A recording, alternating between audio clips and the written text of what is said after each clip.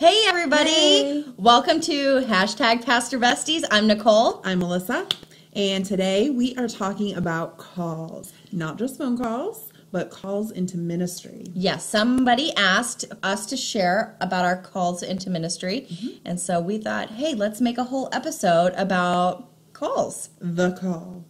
So, enjoy.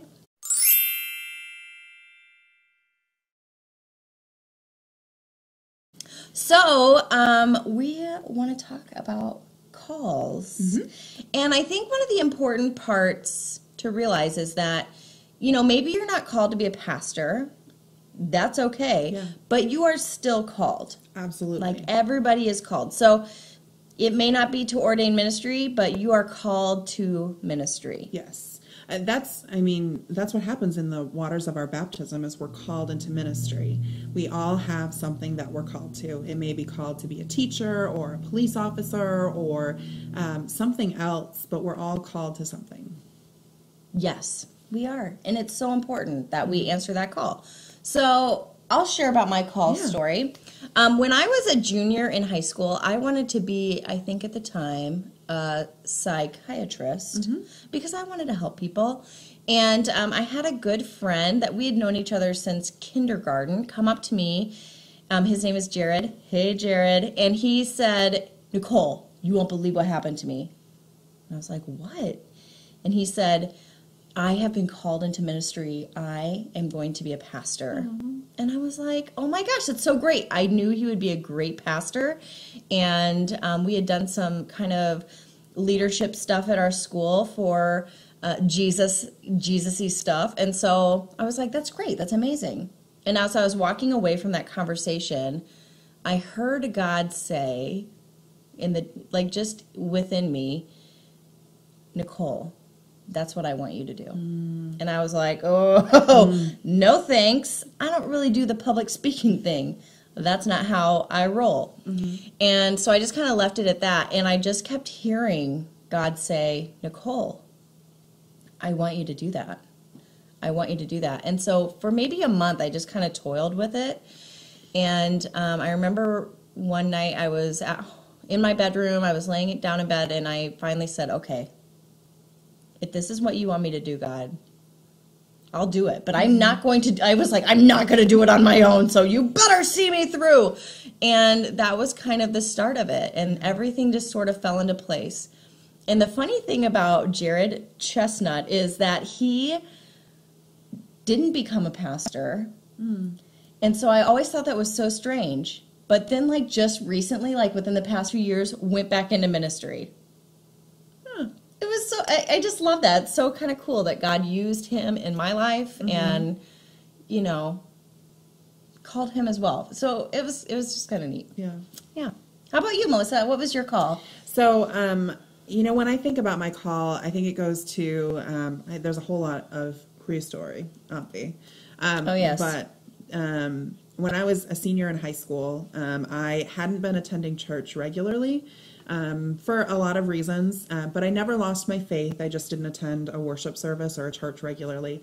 And I went to my church randomly on a Wednesday during Lent, and I hadn't met the new pastor yet, so it had been a while. And when I was in line, he turned around, and I didn't know who he was, and he looked at me, and he goes, "You're going on the mission trip with us this summer." And I was like, no, I think you might have me confused with my sister or with somebody else. No, I'm not going on the mission trip with you this summer. He goes, no, you're going on the mission trip with us this summer. And I was like, no, I'm not going on the mission trip with you this summer. And he was like, no, you're going on the mission trip with us this summer. And I was like, look, I don't know you. You don't know me. Nobody tells me what to do except for my parents. So no, I'm not going on the mission trip with you this summer. And he was like, oh, maybe I should introduce myself. Hi, I'm Travis. And I was like, oh, I'm still not going on the mission trip with you this summer.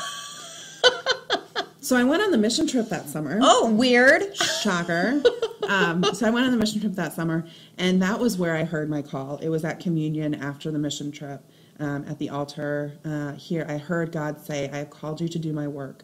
Go and do that, and I will be with you always. And I was like, that makes great. me weepy. Yeah, okay. Me too. And I was like, okay, but I have a plan. My plan is to double major in music and education, so I will do your work that way. I have decided that this is the right way. I love it when we try to dictate to God what God is going to do in our lives. Oh, yeah. Yeah, it went real well. Clearly.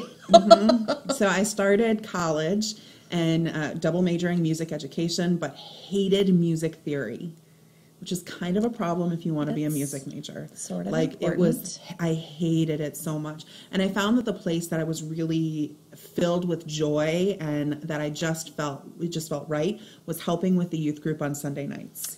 And so I went back to Travis, my pastor at the time, and I was like, I think I'm called in to be a youth pastor or a youth director.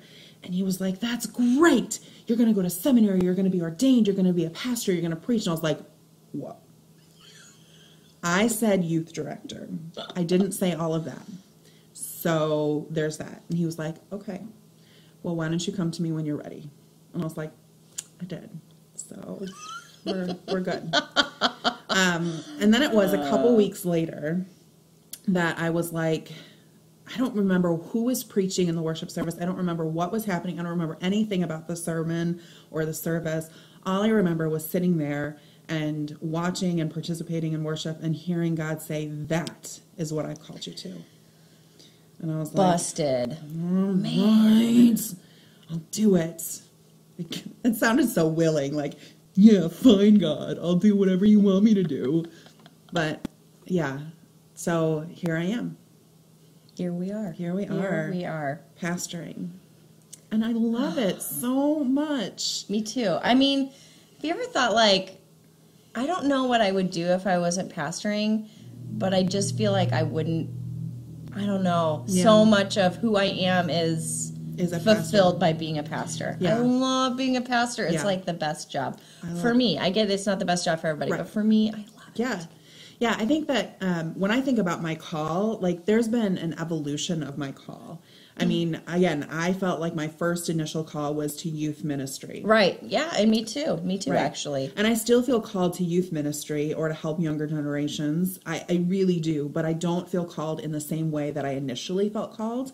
And I really understand my call currently to question people's assumptions, like what is a pastor? Oh my gosh, you're so good at that.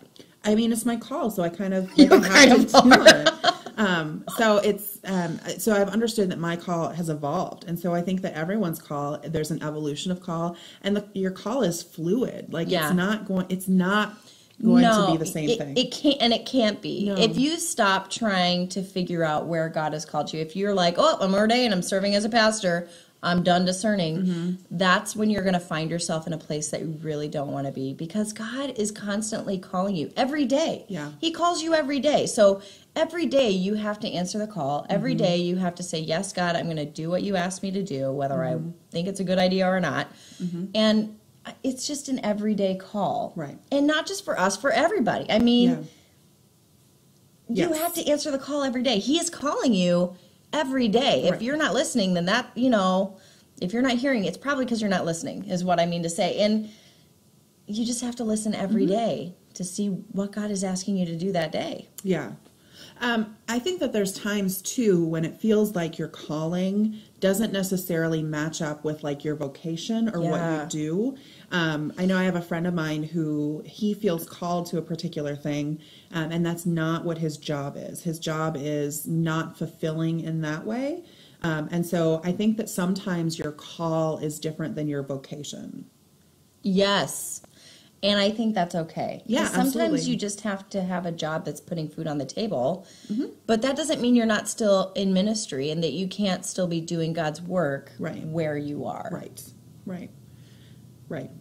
Yeah, and sometimes you're not in the place that it feels like your call is. And sometimes that means a discernment of a new call. Yeah. And sometimes it means that, well, I mean, you've had this experience. Yeah. So before I was appointed to the church I'm at now, I really felt called into college ministry. I was working with college students at my last church for part of what I was doing, but I really felt like that was what I should be doing all the time. Well, that's not what my new appointment looked like. And so then I was kind of in a spot of, well, what am I going to do? So it took a lot of discernment, a lot of prayer to ask God, like, well, what are my gifts? How can I use my gifts here? And I feel like he's answered that 100%, and he has shown me, how to use my gifts and graces where I'm at. It means starting new things, which is exciting, things that give me energy and fill me. And I think I'm, using my gifts as best I can, but it doesn't always look like what you think. Right. And sometimes, depending on where you are, God is going to pull out different things in you to use. Mm-hmm. Yeah, again, I think that's the fluidity of your call, and that's the evolution of how you're called. One of my favorite quotes from Frederick Buechner is, your vocation is where your deep gladness and the world's deep need meet. And I think when those two things collide together, like, that's magic. Yeah. And that's your call. Like that, what you're passionate about. If you're passionate about something, there's a reason why. Yes. So, I mean, when you think about, like, what is my call? Because that's a question that a lot of people ask. Like, and it's asked in different ways. Like, what's my purpose? What should I be doing with my life? What am I going to do with the rest of my life? Like, we ask it at different times, too. We ask it of high school students. So what's next? Yeah, what are you going to do with the rest of your life? Yeah, college students, like, what are you going to do now? When you retire, that's another time that the question gets asked, like, what's my purpose now that, like, it's not my job? Or right. When those things that happen in life that are interruptions and disruptions, like, what am I supposed to be doing? What's my purpose? I think one of the important things that I heard along the way somewhere was you have to bloom where you're planted. So no matter where you are, God is going to use you if you let him. If you listen and if you allow him to guide you, you're going to bloom where you are. And you're going to do great work for God where you are, whether you're a pastor, whether, you're working as an administrative assistant somewhere. Like, it doesn't matter. God is going to use you where you are. Absolutely. If you allow him to. Absolutely. So one of my other favorite quotes is from Howard Thurman. And he says this about call: don't ask what the world needs, ask what makes you come alive and go do it. Because what the world needs is people who have come alive. I love that. It's so good, and it's so true. Like, how do you come alive? What excites you? What are you passionate about? Because again, that's probably your call. There's a reason why this is something you're passionate about. Are you passionate about children? Like, maybe you're called to be a teacher. Maybe you're called to teach Sunday school. Yeah. Maybe are you passionate about political stuff? Maybe you're called to be a politician. Like, people are called to different things. So find what it is that you're passionate about and come alive with that, because that's what the world needs. Do the thing. Yeah, do the thing. Whatever it is, just do it. Do the thing. Do it. Yeah. Yeah. So may you listen to that voice. May you listen to what makes you come alive, and the still small voice that claimed you as God's child, because you are a beloved child of God. So may you listen to that voice that has claimed you as a child of God, and go and do the thing. Go do what you have been called to, and God will be with you always. He totally will. Amen. See you guys next time. Bye. Bye.